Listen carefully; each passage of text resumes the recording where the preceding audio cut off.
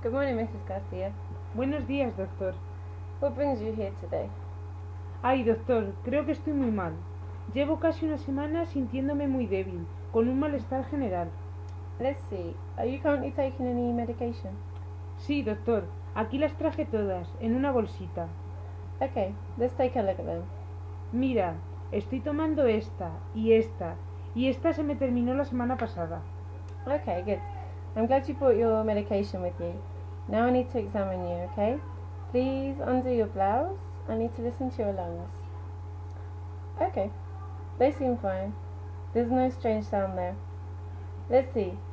Take a deep breath. Again, please.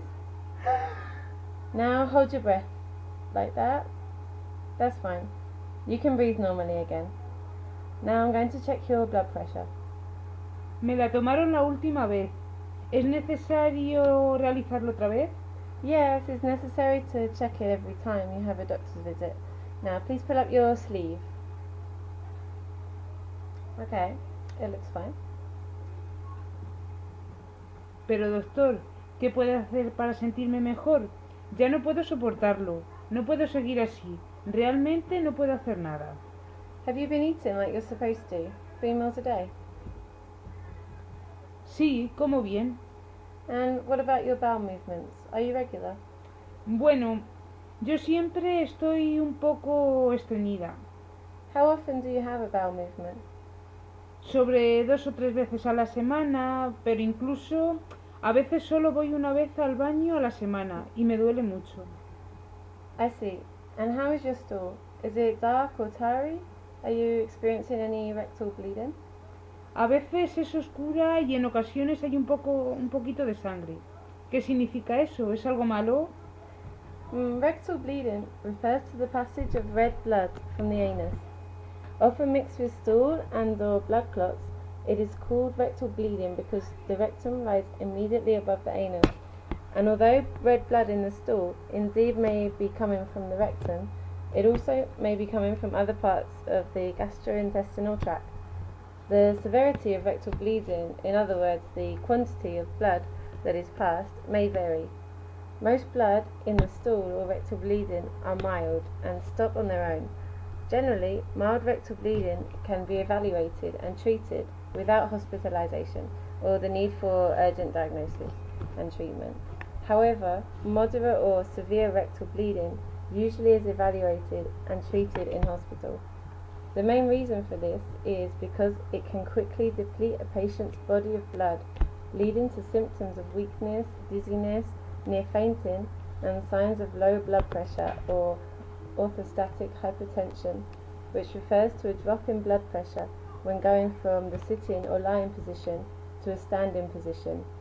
Rarely, the bleeding may be so severe as to cause shock from the loss of blood.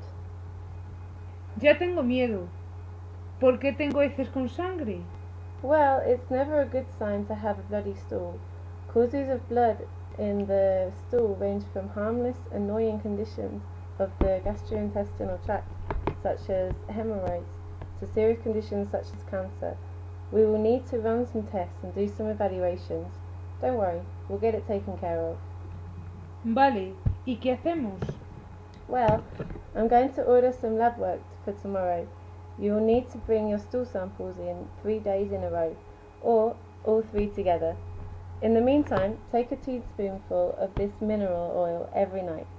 You have to drink abundant liquids throughout the day and try not to get constipated. Eat fruit and vegetables and food with fibre. That will help move your bowels and you'll start to enjoy a general feeling of well-being. ¿Y qué pasará si todo eso no me cura? Let's just take it one step at a time. We'll have to wait until we get your lab results back before we can do anything else at the moment. Vale, entiendo, pero ¿podré tomar cada día una cerveza? Well, it's not a good idea. You have to remember that it's important to maintain a healthy lifestyle. It would be advisable to exercise regularly and play some type of sport. Pero no me gusta hacer deporte, soy muy patosa para eso. That doesn't necessarily mean that you have to play football or basketball, for example. You can simply take a walk with your husband or with your grandchildren.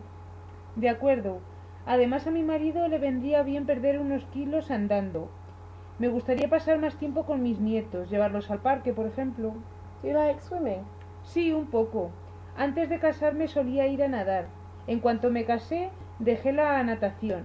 La verdad es que me gustaría volver a nadar. It's a good way to get your youth back, and you'll start to feel younger. Also, it will help you strengthen your muscles and bones. ¿Y usted me podría proporcionar algunas vitaminas? Of course, try these and let me know how they work.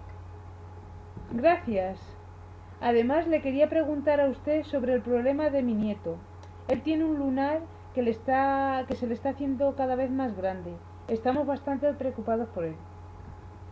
Okay, tomorrow afternoon I have an opening in my schedule, and when you bring in your stool sample, you can also bring your grandchild in, so that I can have a look at that mole. Fantástico. Mañana vendremos a la consulta. Gracias por todo. Don't mention it, it's my job.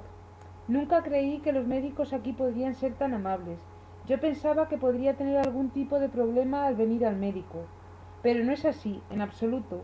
I'm here to help you with whatever you need. Muchas gracias. Hasta mañana.